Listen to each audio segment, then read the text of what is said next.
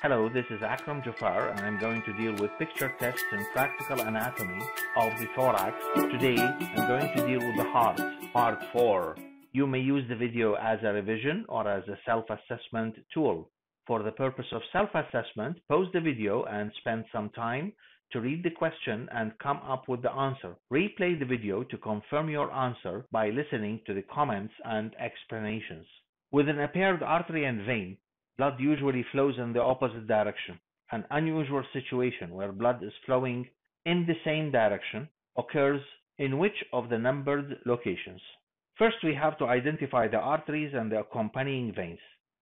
The artery in 1 is a ventricular branch of the right coronary artery that supplies the right ventricle, and the arrow represents the direction of blood in this artery. It is accompanied by an anterior cardiac vein which drains into the right atrium. This is one of the exceptions where the venous blood of the heart drains directly into the right atrium and not into the coronary sinus. So location 1 has the artery and vein carrying blood flowing in opposite directions. Let's study location 2. Location 2 is the anterior interventricular branch of the left coronary artery. The arrow represents the direction of the arterial blood towards the apex of the heart. The artery is going to proceed around the heart on the inferior surface where it anastomoses with the posterior interventricular artery. It is accompanied by the vein.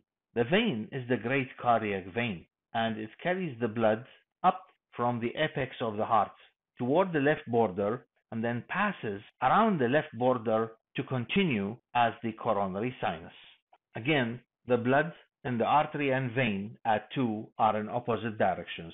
Location 3 represents a pulmonary artery which carries deoxygenated blood from the heart to the lung, hence the blue color of the pulmonary artery. The pulmonary vein carries blood, oxygenated blood from the lung to the left atrium of the heart.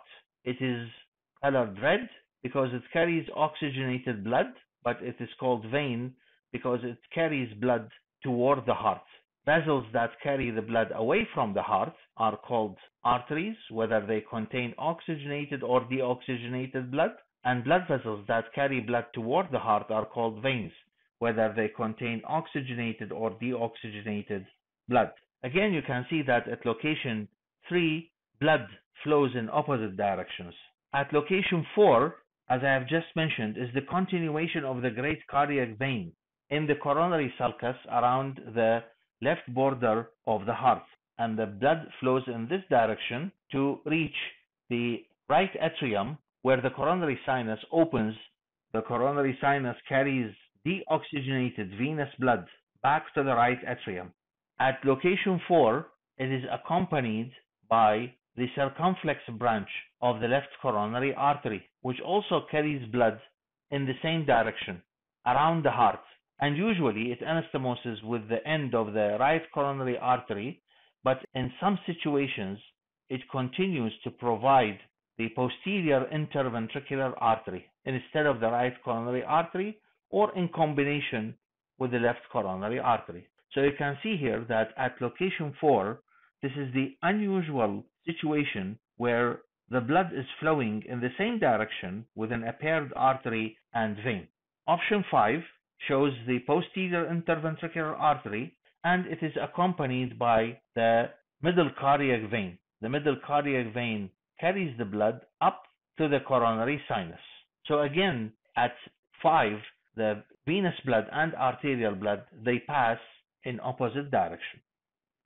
Identify the blood vessel A, what type of blood it carries. Identify the blood vessel B, in which groove it lies at this location. Identify the groove C. Name the 2 vessels that were removed from the groove during dissection. This is an anterior view of the heart showing the right atrium at the right border receiving the superior vena cava. The vessel A lies in a horizontal direction, and it is the right pulmonary vein that continues behind the heart to open into the left atrium, which forms the posterior chamber of the heart.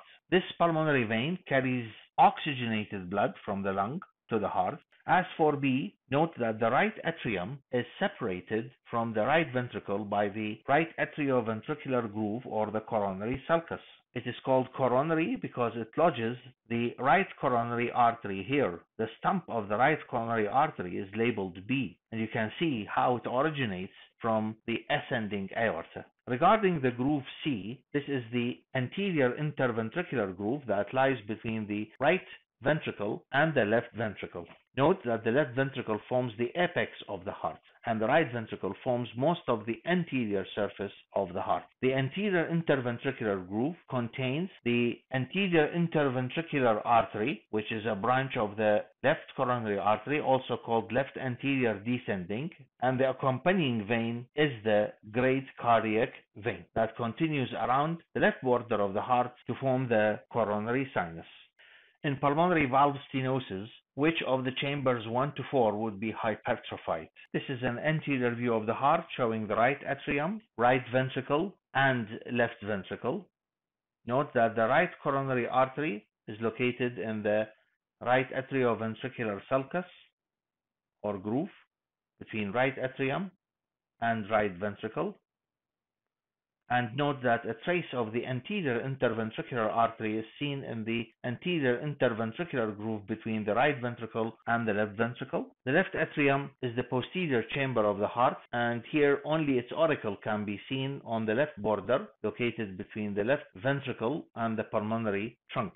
The pulmonary valve is located at the beginning of the pulmonary trunk, guarding the pulmonary orifice. Pulmonary stenosis is a condition characterized by obstruction of blood flow from the right ventricle to the pulmonary trunk. The valve doesn't open correctly, restricting blood flow. In severe and long-standing pulmonary stenosis, the heart's right ventricle must pump harder to force blood into the pulmonary artery. Pumping of the right ventricle against increased pressure causes the muscular wall of the ventricle to thicken, resulting in right ventricular hypertrophy. So the correct answer here is 2, the right ventricle.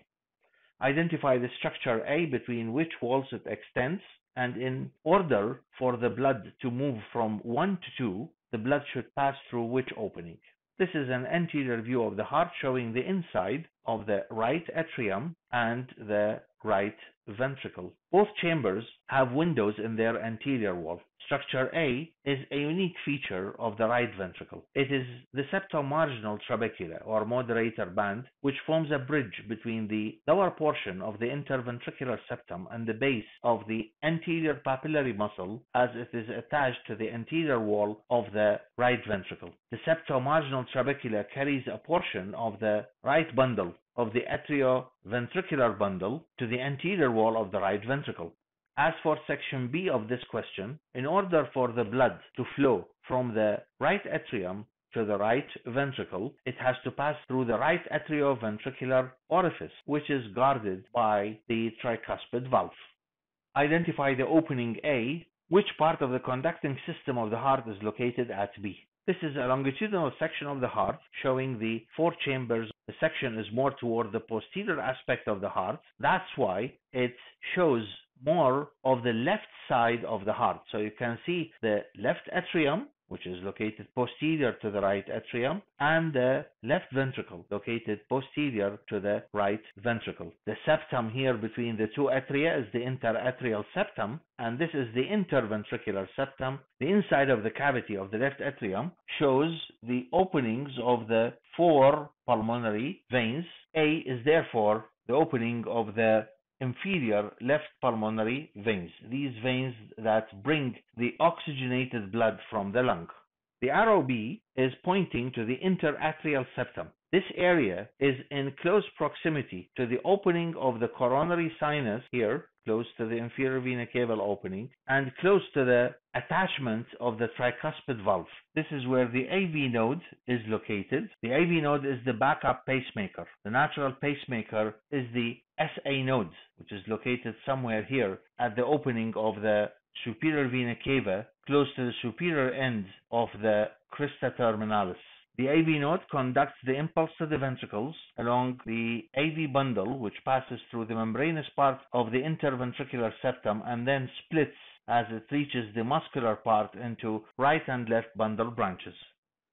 Which part of the conducting system is located in A, and to which serous cavity is the arrow B indicating? This is a parasagittal section of the thorax which passes through the left lung and the heart. The heart is surrounded by the pericardium, as you can see it here, and there is a deep cardiac impression of the left lung that accommodates the left ventricle. You can tell that it is the left ventricle by the thickness of its wall and by the circular profile of its section, and also you can see here that the right ventricle is located anterior to it and has a crescentic shape. Interventricular septum bulges into the cavity of the right ventricle. That's why making the cavity of the right ventricle crescentic while the left ventricle is circular. So A is the interventricular septum, and in its membranous part it contains the AV bundle, but this section shows the muscular part which contains the right and left bundle branches of the conducting system. B is the pericardial cavity. This is a very thin potential space between the parietal and visceral layers of the serous pericardium. The big size of the pericardial cavity shown in this section is artificial and is due to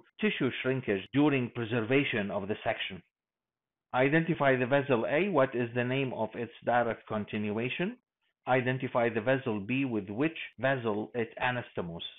This is the sternocostal or anterior surface of the heart, showing the right atrium, right ventricle, and the left ventricle. First, let's identify the vessels. A is a vein. It is the great cardiac vein that starts at the apex of the heart, ascends up, continues around the left border of the heart, where it is going to join the oblique vein of the left atrium to form the coronary sinus. The artery is the anterior interventricular artery or left anterior descending, and this artery passes around the apex of the heart on the inferior border, where it anastomoses with the posterior interventricular branch. The posterior interventricular branch is usually a branch of the right coronary artery on the inferior surface of the heart, but sometimes in left dominance it is a branch of the circumflex artery from the left coronary. Identify the structure A. What is the name of the thumbprint-sized depression it contains? And identify the valve B. What is the surface anatomy of its auscultatory area? This is a longitudinal section of the heart showing the 4 chambers. So we can see the left atrium, right atrium, the interatrial septum here between the right atrium and the left atrium. It also shows the left ventricle and the right ventricle. A marks the thumbprint-sized oval area or oval depression in the interatrial septum. This is the fossa ovalis, and B is located at the right atrioventricular orifice, the opening between the right atrium and the right ventricle, and this is guarded by the tricuspid valve or the right atrioventricular valve. The sound of this valve is best heard just to the left of the lower part of the body of the sternum. Closure of this valve as well as closure of the mitral valve results in the formation of the first heart sound. Identify the structure. What is the name of its accompanying artery? This is a view of the inferior or diaphragmatic surface of the heart. You can see the posterior interventricular groove between the right ventricle and the left ventricle. Note that the left ventricle forms most of the inferior surface of the heart, and you can see here also the right atrium receiving the inferior vena cava on the inferior surface of the heart. Also, you can see that there is a wide short vessel that opens into the right atrium just to the left of the inferior vena cava. This is the coronary sinus. The coronary sinus is the main vein of the heart. It is the continuation of the great cardiac vein that is located on the anterior surface of the heart and is formed by the union of the great cardiac vein with the oblique vein of the left atrium, which is a small vein that is not shown here. 2 other main veins open into it. One of them is shown here, and this is the middle cardiac vein, and there is a small cardiac vein that accompanies the marginal branch of the right coronary artery. The small cardiac vein A begins at the apex of the heart and ascends in the posterior interventricular groove. It is accompanied by the posterior interventricular artery. Please note that the name posterior interventricular is a misnomer because it's actually related to the inferior surface of the heart, not to the posterior surface of the heart. For the second part of the question, how would you describe the dominance of this heart, right, left, or codominant? The origin of the posterior interventricular artery will determine the dominance of the heart. Here, the posterior interventricular artery is derived from the right coronary artery. After the right coronary artery gives the marginal branch, it passes around the inferior border of the heart to give the posterior interventricular. Now, variation in the branching patterns of the coronary arteries are common, and as I said, that dominance refers to the origin of the posterior interventricular artery. In 67% of the cases, the posterior interventricular artery is derived from the right coronary artery, and this is called right dominance, as in this case. In about 15% of the cases, the left coronary artery is the dominant. That's to say, the posterior interventricular artery will be derived from the circumflex branch of the left coronary artery. And in about 18% of the cases, the dominance is codominance. There are two posterior interventricular arteries. One is derived from the circumflex of the left coronary, and one is derived from the right coronary artery.